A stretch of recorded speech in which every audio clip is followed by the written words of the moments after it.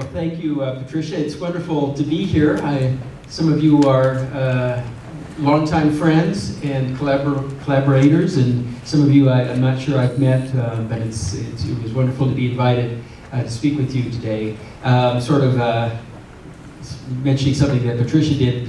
Sometimes people ask me what got me involved in politics, and I tell them, well, I was 7th grade president, and I've never looked back since. But anyway, it's great to be with you this afternoon. I was pleased to hear that this year's conference would be Health and Housing Summit. That cross-discipline theme is very fitting approach for Santa Clara County. It often gets said, but it's very true, this county has a uniquely strong history of collaboration, and the fact that you're all here this afternoon, I think, is evidence of that. Our county health and hospital system, our nonprofit providers, our health plans, our labor movement, our business leaders, our hospital partners, and many others have partnered on a lot of different issues. It's this collaborative spirit that has allowed us to be leaders in so many different initiatives over the years, and it gives us a big advantage. I was asked to talk a little bit about what's on the horizon for healthcare in our county. But before we gaze forward, I want to first look back and talk a little about where we've come in recent years. As someone who has served on the county's Health and Hospital Committee for 7 years, and as chair of that committee for 3 years, I have always had as my top priority making sure the county was prepared for health care reform. I viewed my role as someone, not as someone who constantly criticized the system for not being good enough, but as someone willing to listen to what our system needed in order to improve and then provide it through board action. Early on, there were very dark days, but I never doubted for a second that we couldn't pull through and succeed. I will look back at what the county and its partners have accomplished in healthcare as some of the most important work that I have done. We have made tremendous strides in the past few years. With Medi-Cal enrollment, Santa Clara County has exceeded all expectations. When healthcare reform was approaching, we anticipated an increase of about 30,000 to 40,000 Medi-Cal enrollees in the county. Instead, we've seen an increase of more than 62,000 Medi-Cal patients just within our system. The number of uninsured patients at VMC has dropped 88% since December of 2013. Thank you, President Obama. I mean, really, it's a remarkable turnaround. And I still just can't believe that there's so many Republican governors in our country who still refuse to expand Medicaid. It's just unconscionable that they would deny people health care. Meanwhile, we've expanded our primary and specialty care capacity. Even though VMC is responsible for far more patients, our emergency department visits are actually starting to decrease now that patients are able to get more appropriate care earlier. Wait times in our pharmacies, emergency department, and phone system have significantly declined. Mortality rates due to sepsis have been cut in half. We've also been able to significantly improve VMC's financial position. This past year, VMC monthly billing production reached its highest recorded level. Collections increased $111 million in 2014. The positive trend continues this year, given the county's mission of providing treatment regardless of ability to pay. VMC will always need some subsidy from the county general fund, but VMC's recent financial improvement has been so strong, the hospital was able to return $65 million to the general fund last year. We really had an incredible turnaround. We've created a patient family advisory program to get ongoing feedback from our patients on how to improve the patient experience. We've developed innovative partnerships between managers and frontline staff to find new ways to improve individual units. We've begun to integrate behavioral health into our primary care clinics. All of these efforts have resulted in better coverage, better access, and better care for our residents. It's been a good couple of years. But there is much more work to be done. One of the issues on the horizon is the number of individuals who remain without coverage. Despite the remarkable progress we've made through the ACA, there are still over 100,000 county residents who remain uninsured. That's why I'm proud to say that 2 weeks ago, the county launched a new coverage program for adults left out of health reform. In partnership with our nonprofit community clinics, the program will offer affordable coverage to low-income individuals who don't qualify for Medi-Cal or Coverage California. In some ways, this action was the accumulation of 15 years of tremendous effort by the community and political leaders to expand access to coverage in this county. As Kathleen King well knows, it was in January 2001 when Santa Clara County first launched the Children's Health Initiative and the Healthy Kids program, becoming the first county in the nation to attempt to ensure every child has access to health insurance. At the time,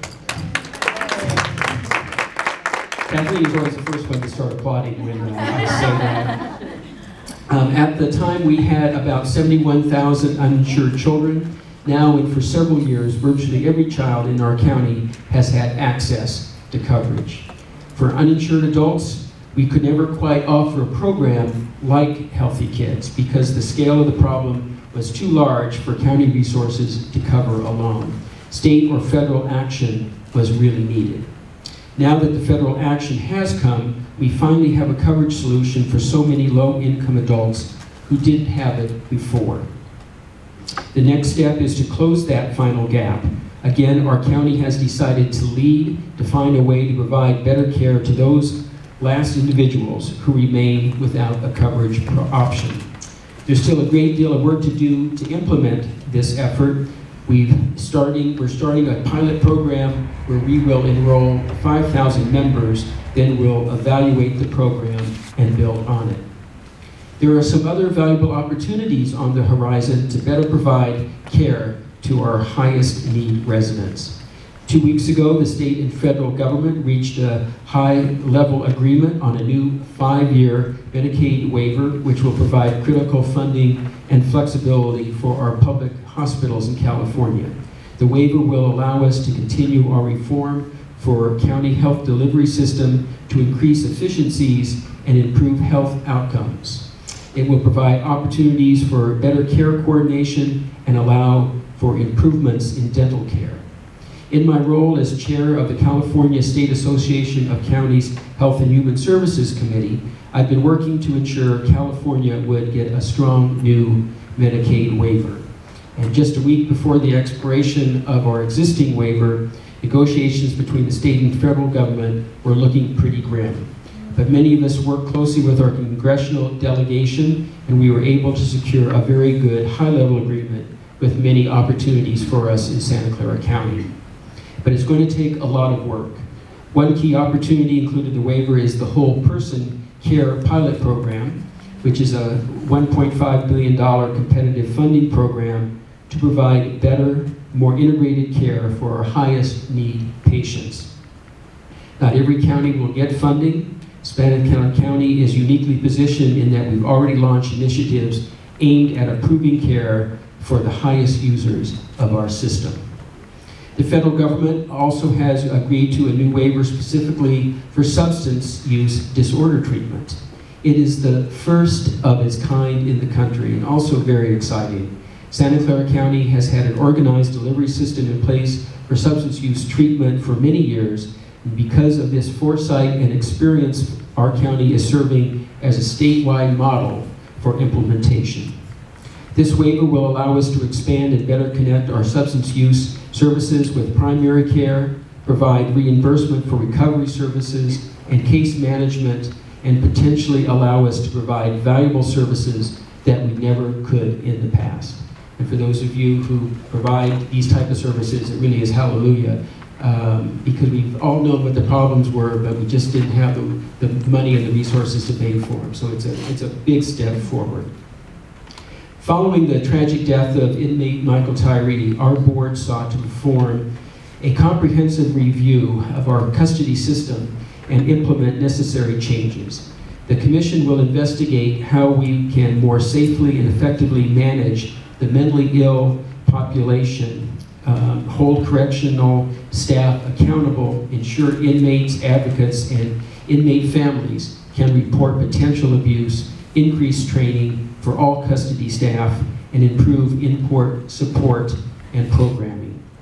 We know Michael Tyree was slated to be released from jail, but was waiting for a mental health bed in the community to be placed in. Unfortunately, this is too common of a problem. Last week, we had 85 people in custody waiting for mental health services and housing, and 29 people waiting for substance abuse disorder residential beds. That's why I've advocated for the Blue Ribbon Task Force and our county administration to place particular focus on mental health resources for our inmates. It is critical that we provide greater treatment options for inmates in custody and upon release. It is also critical that we provide better preventative services to ensure individuals who don't belong in jail never end up there. One issue is that there are currently no mobile behavioral health crisis services for adults in Santa Clara County. This is one of the missing pieces of our continuum of care. Next year, Santa Clara County plans to launch new mobile crisis support teams to provide crisis and outpatient mental health care to individuals in the community who have limited access to service. These teams will offer the availability of confidential counseling space in the field. They will allow law enforcement and other community partners to summon the rapid response of therapists who will be able to provide the on-site de-escalation assessment and referral to services. As far as what else is on the horizon, I think it can best be described in one word: prevention. For all the great things that the Affordable Care Act achieved, what it did not do was truly address the rising costs of health care. The U.S. spends more than twice as much per capita on health care as the average developed country. If the cost of care continues to escalate, eventually access to care is going to be threatened. We need to help people avoid the need for complex, expensive services. In other words, we need to invest in more and better prevention strategies. In his State of the County address, Board President Dave Cortese called for a bold local initiative to stem the tide of the epidemic of diabetes. Based on my track record for championing innovative public health programs, I was asked to lead an effort that can serve as a model for other jurisdictions. Diabetes is one of the major drivers of increased healthcare costs. In Santa Clara County, 18% of adults have been told that they have diabetes or are pre-diabetic, and countless others could be at high risk for developing the disorder. Since 2011, VMC's diabetic population has soared from 15,000 patients to more than 35,000 patients. Over the last 8 months, county leaders, community clinics, hospitals, physicians, health plans, and other stakeholders have come to the table to begin to develop a bold diabetes prevention initiative for the county, and some of those partners are here in the room today. This effort launched the Together We Can Prevent Diabetes campaign. It's led to hundreds of new screenings and referrals to care. We're now working to launch several pilot projects to expand access to diabetes prevention programs. The obesity epidemic is a multifaceted issue. There is no one single solution. We need many partners addressing the challenge from multiple angles. In the past, I spearheaded the creation of the first in the nation law requiring restaurants to meet basic nutritional standards for kids' meals that offer toys. I also authored comprehensive nutritional standards to improve the nutrition of the 6 million meals served by the county each year, and brought together local partnership to install 100 water bottle filling stations in schools and public spaces. And we need more of those kinds of ideas to provide water instead of soda and nutritional food rather than fast food junk. We need to provide the public better information on the health dangers of drinking too many sugar-loaded beverages. We need to enact a tax to reduce soda consumption and provide funding to combat obesity. Ultimately, the path to better health will require taking on the powerful interests like big food and big soda. We've done that before, and we can do it again. And we must never forget that we still need to take on big tobacco. Smoking continues to be the single largest preventable cause of death. Unfortunately, the vast majority of smokers pick up the habit when they are teens and young adults. Under my direction in 2010, the county passed one of the most comprehensive series of tobacco and smoking pollution control ordinances in the nation, and we always get a rating of A from the American Cancer Society, including the establishment of a local tobacco retail permit that can take away a retailer's ability to offer tobacco products if they sell to minors. It's the one club that we sort of needed for a lot of these mom and pop stores that sell cigarettes to minors. Last year, Santa Clara County placed similar limitations on e-cigarettes, and the fact that the state of California can't regulate e-cigarettes like they do regular tobacco just shows the absolute power that big tobacco still has. In May, the Board of Supervisors supported my proposal to raise the purchasing age to 21 for tobacco and e-cigarettes in the unincorporated area of the county. This law will go into effect on January 1st. We are one of the few jurisdictions in the nation with such a policy, which is why Big Tobacco is already signaling their plans to challenge us very, very strongly. After years of public health gains with the advent of e-cigarettes, smoking behaviors seem to be becoming popular with youth again. We need aggressive measures to combat Big Tobacco's increased efforts to hook young people on nicotine. The best way to prevent a lifetime of smoking and the chronic conditions it can bring is to never start in the first place. Another project that is well underway that I'm very excited about and has showing promising results is the Universal Screening Project. In 2013, through my leadership with First Five and as president of the Board of Supervisors at the time, I called on our county to ensure developmental screenings are regularly conducted to enable the earliest possible detection of social, emotional, and developmental concerns for children.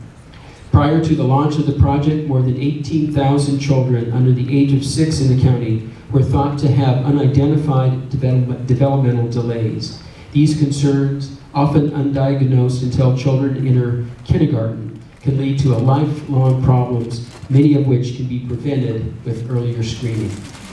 Since January of 2013, the project has completed 23,000 screenings. More than 1,100 children whose needs otherwise may have gone undetected have been identified and connected with services.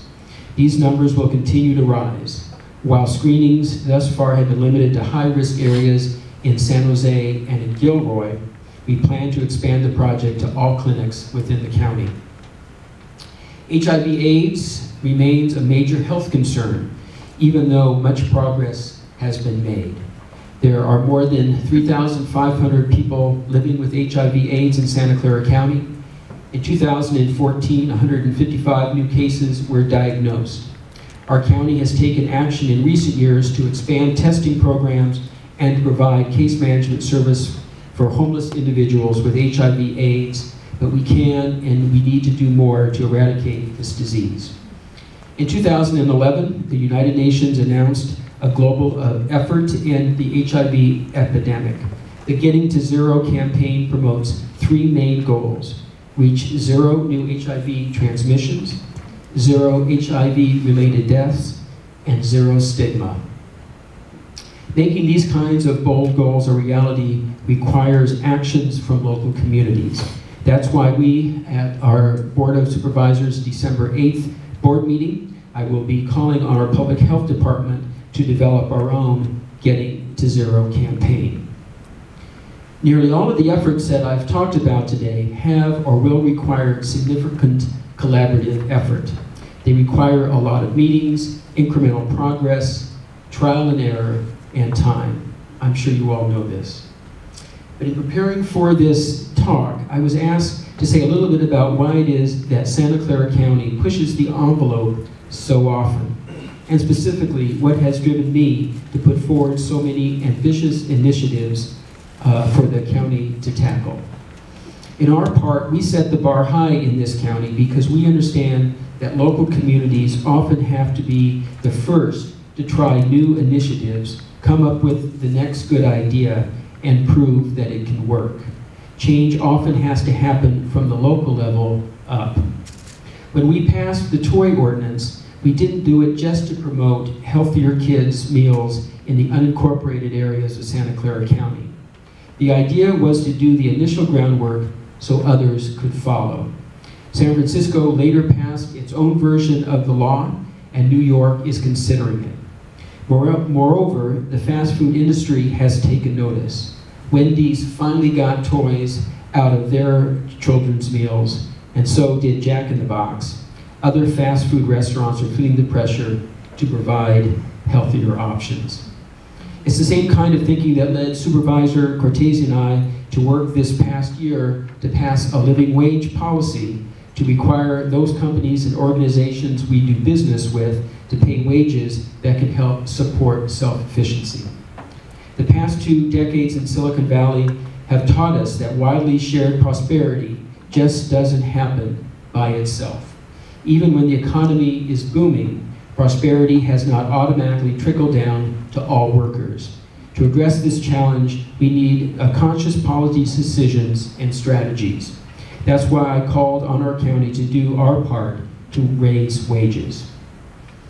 A friend recently told me that he thinks the reason that I'm not afraid to challenge the status quo or take on powerful interests is because I seem to lack fear. He thought this lack of fear came from my experience as a gay man, which got me thinking. When I reflect back 31 years ago when I came out publicly, it was risky because the environment was so anti-gay.